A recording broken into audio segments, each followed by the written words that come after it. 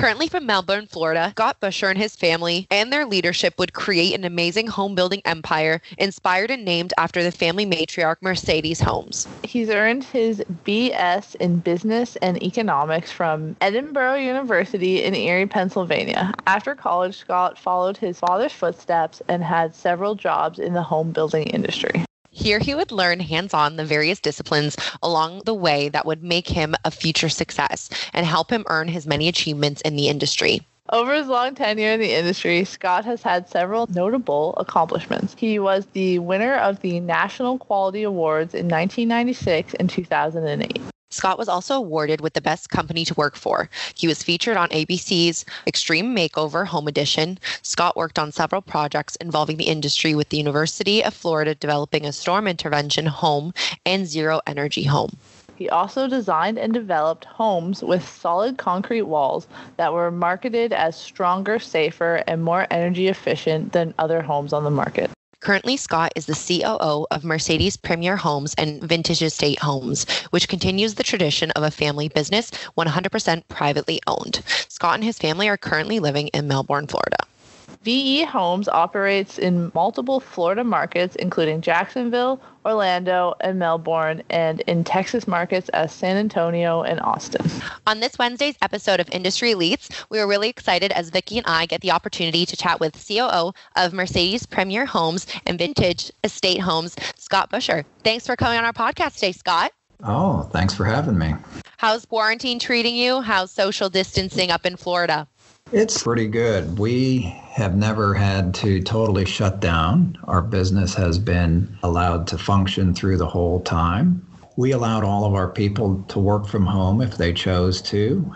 And believe it or not, most of our people wanted to come into the office just to have something to do because nothing else was open. There was nothing else to do but work in that time. We did have a little bit of a problem. Our salespeople chose not to work, and we agreed with them because we had people coming into our model homes from all over the place, New York City, different countries, and they were very concerned about the virus, and we were as well. So for the month of April, we were totally closed down in our sales centers. However, construction and our offices, everybody came to work. That's good to hear. So for the most part, then you said Florida wasn't really shutting down, but did you have any sort of restrictions? Like have those small restrictions lightened up then? Well, home building and construction itself was considered an essential business. So we were allowed to work. All the other businesses, restaurants and theaters and many, many other businesses were closed down during that time. Now, at the beginning of,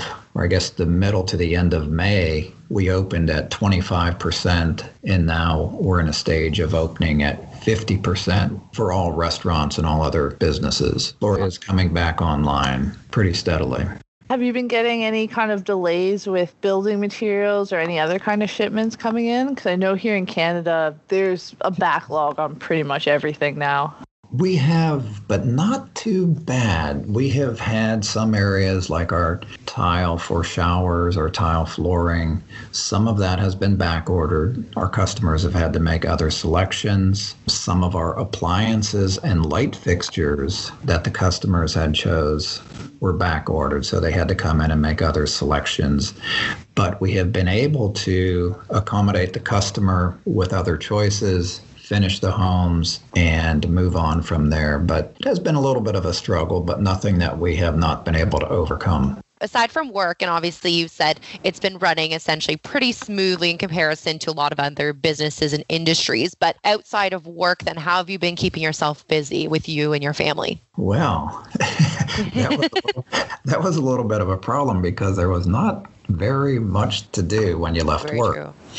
But what I wound up doing is I wound up golfing. I took up golf and I have golfed a lot more. Luckily, the golf courses were open and we had to ride one person per golf cart and we could golf every day of the week. So that was nice. The weather was perfect in that time of the year. So I wound up golfing a lot and wound up exercising at home more and learning to cook and grill out from home way more than I ever did. It's part of what we all had to deal with. Our golf courses just opened maybe a couple weeks ago. And I was kind of wondering, with Florida, there's obviously a lot of marinas and a lot of kind of boat traffic. Here in Canada, our marinas were completely shut down. Unless you had a private dock, you could not enter the water. So I was just kind of curious, did you guys have the same thing over there, or was that still all systems go as normal? No, in Florida, they did shut down many of the boat ramps. But if you had a boat in your backyard, you could go boating. And a lot of people did.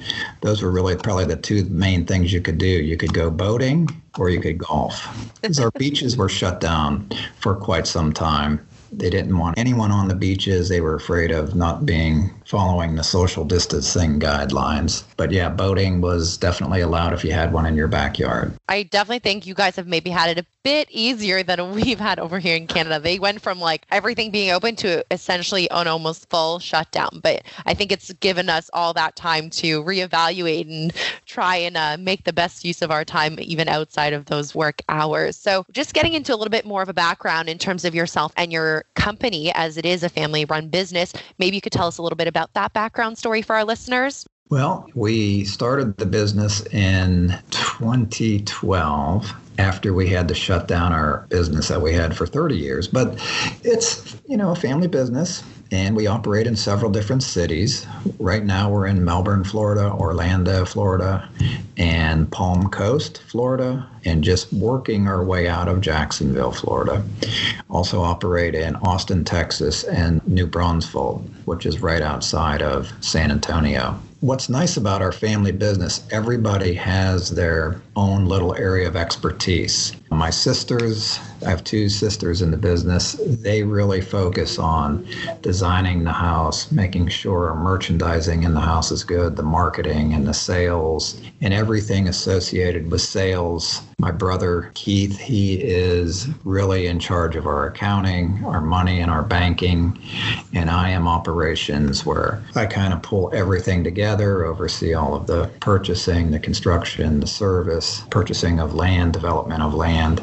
So we all have our areas of expertise, and we stay in, and it works pretty good. Although, as you could probably imagine, like most families, we do have our little bit of butting heads. But we've worked together so long, we have learned how to work through those issues and get along, because we've worked together for, probably 35 years now. So, is there any tips you would want to give those kind of starting out in a new business and working with their family? I think the best thing starting out is to make sure you have a good operating agreement that says, here's how we're going to operate.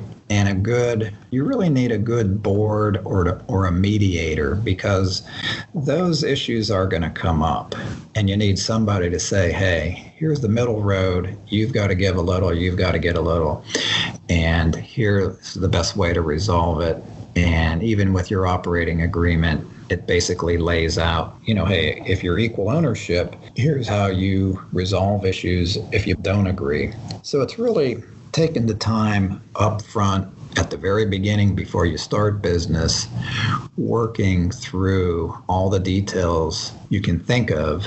And it's probably good to get an attorney to help you say, hey, I've worked with a lot of other family businesses. Here's things we need to take care of up front and address and put in writing.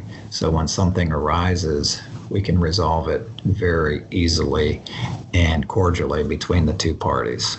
That definitely seems like the best way to essentially be organized right from the start. So if anything were to happen, you already have that plan in place. So I think a lot of people can take those tips and run with them. I think they would be a great asset to helping them function. So within the world of building custom homes, obviously there's various different businesses out there. So maybe you can say specifically as to what makes yours stand out from the rest.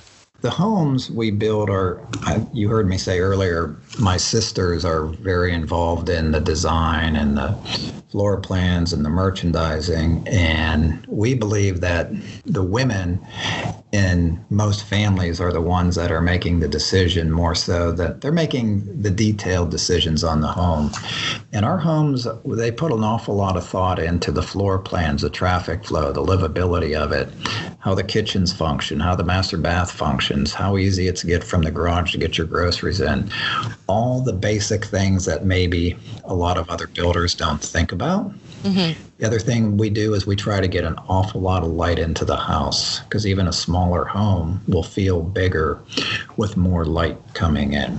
The other thing that we do is we have in-house decorators that do all of the merchandising for our homes. And when you walk in our homes, they feel very, very good. And again, my sisters oversee that and work with her very, very closely. So we get a lot of comments that people will love our houses and the merchandising. They want to know who did our decorating or where we buy this furniture or where we buy that furniture, because they would like to get some of the same. And what I think helps us set apart in that area, I don't know if anyone has gone out and shopped for a new home recently, but in an area like Florida, you can shop 10, maybe 15 builders in a day. And when you get home at the end of the day, they all start to run together. It's like, oh my God, what did we see in that house? Which house did we see this bathroom we liked? Which house did we like that kitchen sink?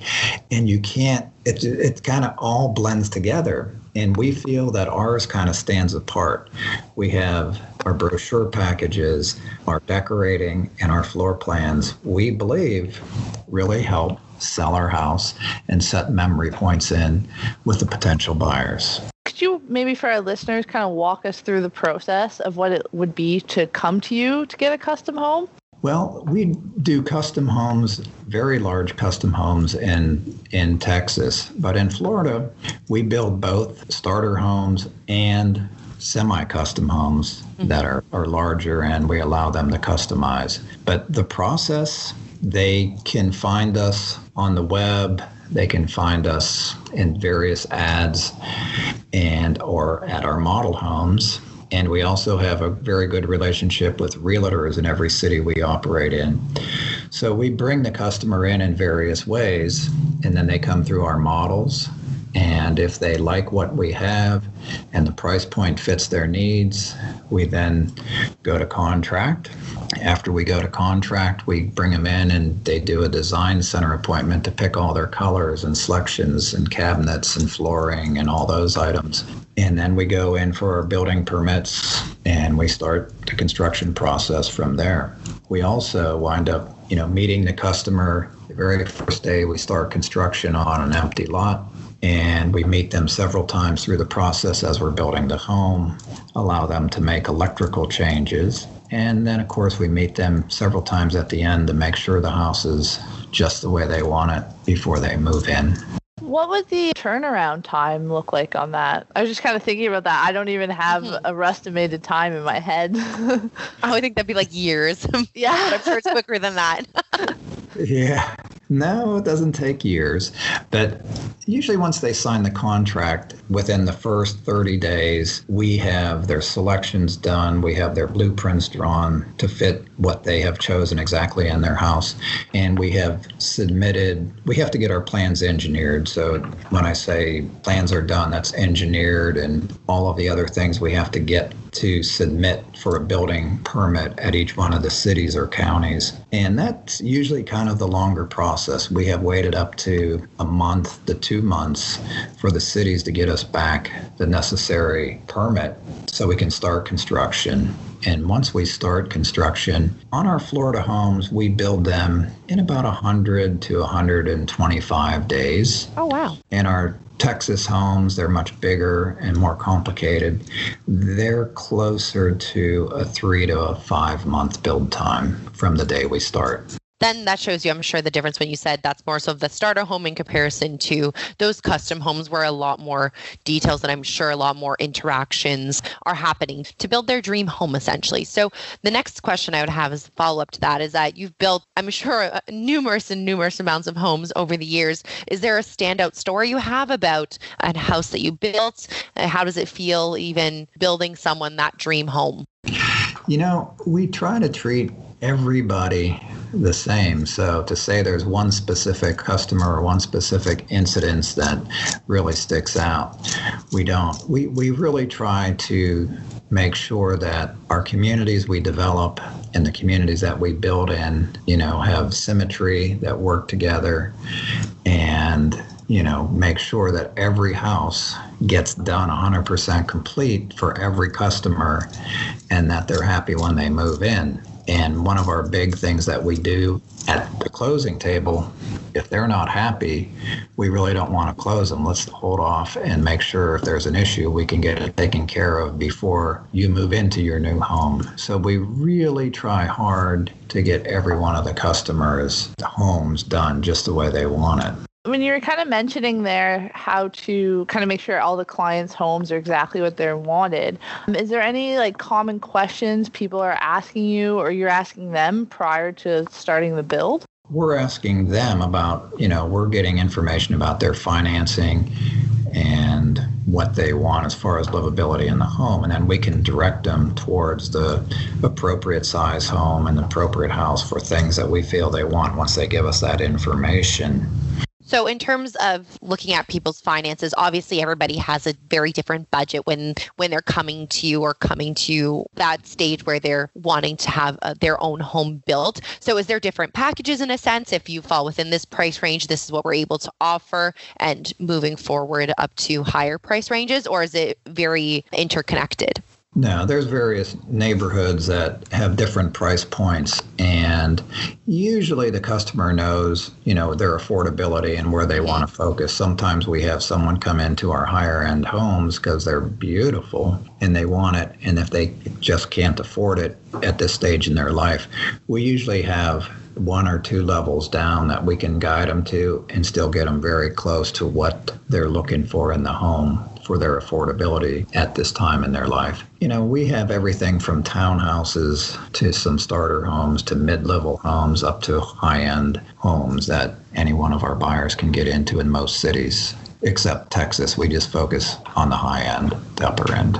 That's fair. So earlier you kind of mentioned that I guess there's a lot of other kind of builders in the Florida area, and I guess you could say a lot of competition. Would you say that referrals are really important in your line of business then? Oh, yes. Referrals, that's the voice of the customer, and that's the best sale you can get. It's the easiest sale because, once you have a happy customer, they definitely have friends over to their home and relatives, and we certainly hope they're going to talk good about us, and that's the best sales tool we can have. So every closing, we have a customer survey we ask them to fill out, and it has about a simple one. It's about 6 questions. It asks how they rated their salesperson, how they rated their builder superintendent, how they rated our design center, was their home 100% complete of all items at the walkthrough, and then would you recommend Mercedes Homes or Vintage Estate Homes,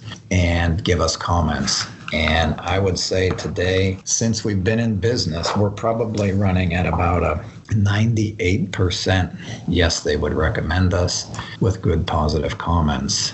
And that definitely helps the sales process and makes sales easier for our sales personnel.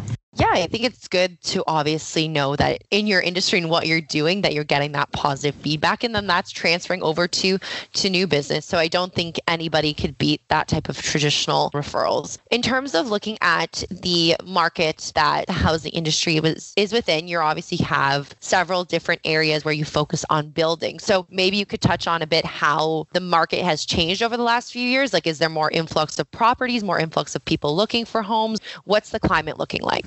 Believe it or not, what we do today is we don't build very many 2-story homes. Everybody seems to want a single story, 1 floor. And that's changed from 10 years ago. We all were building probably the opposite, more 2-story homes at that time. So that's a trend that has been pretty interesting to us. And we thought, we see it's not just the empty nesters or the older clientele, it's the young as well with little kids. They all want more on the first floor in Florida and in Texas. So that's one trend that changed. The other thing we're seeing is they have gone away from a formal living room.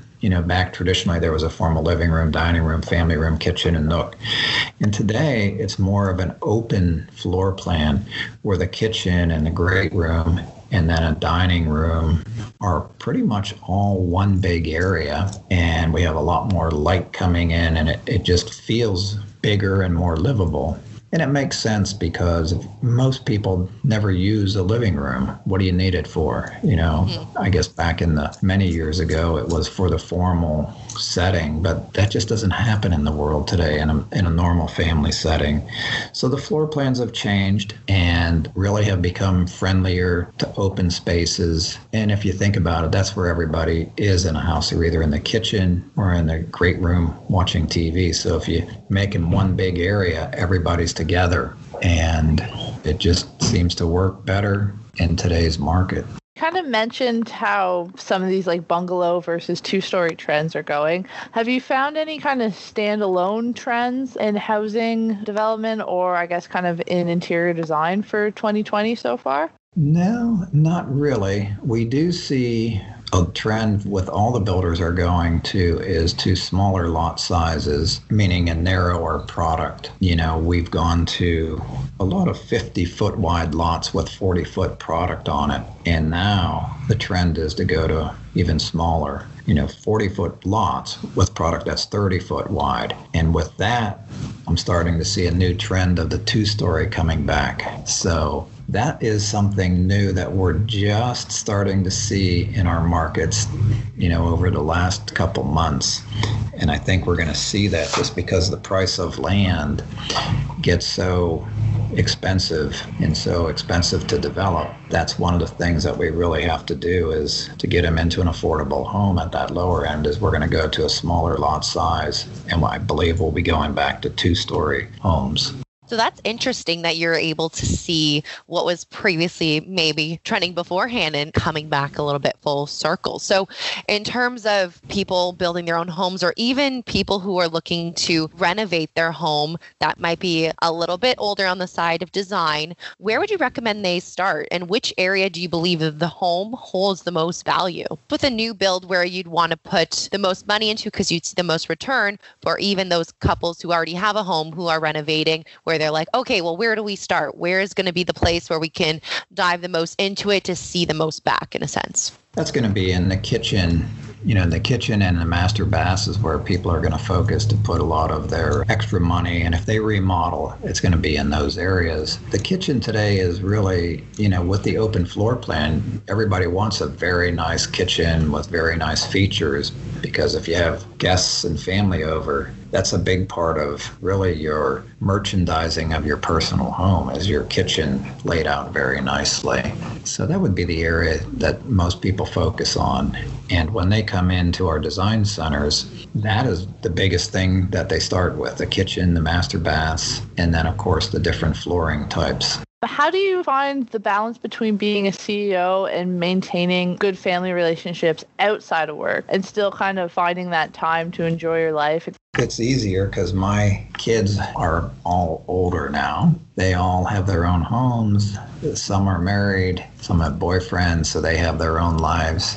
So it's just easy. When I get home, I can go golf, I can go to the gym, I can go cook out, I can do whatever I want. So it's easy. And what we're doing tonight, my kids are all coming over for dinner, and we do get together, things like that. But, we just plan it out because of their busy schedule and my busy schedule, but we make it work.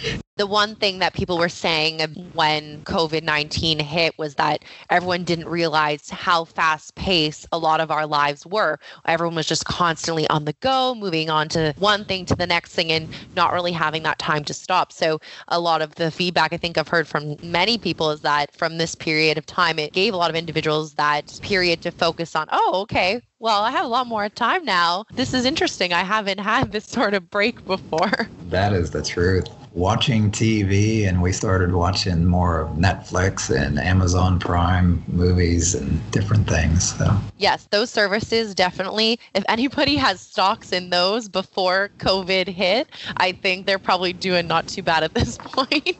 Yeah.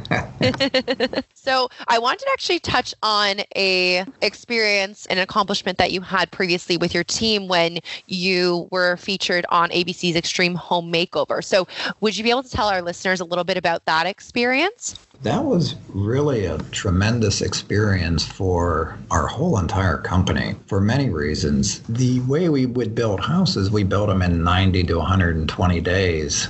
And the Extreme Home Makeover, we literally had 90 hours to build it. If you take it, every hour was a day. And when you look at it in that standpoint, it was like, how are we going to do that? But we really worked with the team from Extreme Home Makeover and our construction team. We had a tremendous schedule. All the trades were staged a couple hours ahead of time, sitting in like a big air-conditioned warehouse. And then they would come and our material would come, and it was really amazing. A couple things that happened during that build. At the very beginning, it started out very fun because it was an ABC affiliate and they owned Disney. So Disney had all kinds of characters, because the house we built was a half hour from Disney. So we had all the Disney characters there, the army men tearing down the old house that we had to tear down. They were acting like they were tearing it down with their ropes and pulling it over on the backside. We had probably 20 concrete trucks escorted in with the police and the fire trucks, and then Disney characters behind it. It was a lot of fun. But then when the work started and we had to create everything, back then our company and me, I personally started a process where we did poured wall construction, because in Florida with our hurricanes, we build block, we don't build wood frame. So we developed a form where we could build a solid poured concrete home. And we did that for the Extreme Home Makeover. But to get concrete to set up fast, because again, every hour was a day in the schedule we had to meet, we had to put an accelerator in the concrete to make it cure faster. And the way you make concrete cure faster, that accelerator creates heat, and a lot of heat. As soon as we could strip the forms off of the concrete, it was just like it was steaming. It was just heat just coming off of it. And our framers started framing the house, and then we set the roof trusses. And at about 2 a.m, my wife and I were over there in a hotel sleeping, and we get a call, and they said, hey, it's 2 a.m, the carpenters are about 3 hours behind, and they all walked off the job. They're just fatigued. They're just bent. They can't go. Oh my goodness. So I called my roofer at that time at 2 a.m, and I said, we got a problem. He said, what's that? I said, my carpenters are just wiped out. They can't go. They're just fatigued. He goes, what do you need to do? I said, we need to put the roof decking on. He goes, I'll have 50 guys there in a half hour. We get out of bed, we go there. This is still at 2 a.m? At this point when you guys were leaving? So oh my goodness. in the morning, they're showing up. By 3 o'clock in the morning, I have 50 guys setting plywood on the roof, nailing it down, going like madmen. And now the sun's starting to come up. It's probably 5:30 or so in the morning. And the sun's coming up, and behind the house, again, that concrete is still hot. And that's why a lot of my framers were fatigued, because the heat it was throwing off was immense. So this big thing of steam is coming off the roof of our house in the sun. And I look up there and I'm like, oh my God. It just hit me. Our roof trusses are designed for a live load and a dead load. The live load is how many people or how much anything live, whether it's wind or a person, is on the roof. And I'm like, I don't know if our trusses are designed for that many people on the roof, which it worked out fine. You just had a lot of worries that would come up. I thought, oh my God, we got through and got caught up from being 3 hours behind. But now I'm worried, oh my God, I hope the roof wouldn't collapse, which it did not. But it was fun. We just had a lot of issues we ran into along the way, which every builder did. But Disney made it so much fun. All through the build, we had every character there you could imagine, whether it was Goofy or Minnie or Mickey. And then we had food constantly around the clock, and we had coffee around the clock. We had tents, we had entertainment. It was a lot of fun. And when you got through the bottom of it to the end of it, we built a beautiful home, had it decorated with the cast decorators, which which they were a lot of fun to work with. And we turned the house over, and her name was Sadie Holmes. It was just a great experience. And the bottom line is, it really showed all of my guys in construction that we could build a house a lot quicker than they were ever used to, as long as there was a lot of upfront planning and a lot of time and effort into doing the scheduling properly and communicating with the trades and the suppliers properly. So through that process, we had a lot of fun doing it and preparing for it, but it helped my company and all of my employees realize, hey, we can build houses quicker and we can get this product finished better for my customer in the end. So it was a great, great process to go through. It sounds like an incredible experience. It was just great. It helped our business. It really did. It helped it in a lot of ways. We got a lot of good publicity out of it, but it helped my team realize that they could really build a house a lot quicker. And it got everybody into looking out for the little guy a little bit more than they ever probably did in the past. It's a great project we did. Yeah, for sure. It definitely sounds like a great experience to go through and definitely once in a lifetime kind of opportunity. We are kind of nearing the end here of our episode. Is there anything that you'd want to tell our listeners before we sign off? I just want to say, as our home building business is a lot of fun. It's a lot of hard work, but it's very rewarding in the end. One thing about our business, a lot of businesses, you just come to work and you either shuffle papers or you talk to people. In our business, we start with a raw piece of property and we develop it into a beautiful neighborhood with a nice entryway, with landscaping. And then we build a family, a home that they're going to raise their kids in and bring their friends and families over. We get to see things progress. We get to see things start with nothing and then build to a beautiful finished product. And that's a very rewarding thing to be able to do in the community. Oh, I love that. I think that's a great way to end our episode. So Scott, thank you so much for joining us on today's episode of Industry Elites. All right. Well, thank you for having me.